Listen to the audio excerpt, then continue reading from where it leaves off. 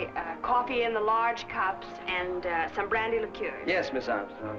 Oh, and would you have them put some candles on the cake I brought? Yes, Miss Armstrong. And also, when the waiter brings the cake in, have the orchestra play Happy Birthday. Yes, Miss. Is it your birthday? Well, no, not exactly. It's Mrs. Brennan's birthday. But at least her birthday was a couple of weeks ago, and we decided to celebrate it tonight. You see? Yes, Miss. It's perfectly clear. Hello? Hello, Eddie. Where's Annie? She's not coming. Not coming? No, she changed her mind. Said she got so worn out getting ready for the party, she wouldn't be able to enjoy it. Of course, that's not her real reason. No, she's just feeling low. And every time she thinks about leaving the Narcissus tomorrow night for keeps, she gets lower. Maybe it's that. Maybe she's just being stubborn. What do you mean?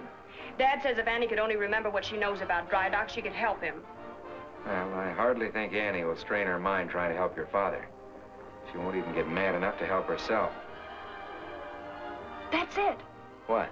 You know how mad she always gets when somebody feels sorry for her. Yeah. Well, what would happen if she thought thousands, maybe millions of people were feeling sorry for her? She'd probably explode, but how are you going to do it? Waiter, bring me a telephone, please. Yes, ma'am. Have you ever heard Rex Olcott on the air? Yeah. Well, this is what we'll do.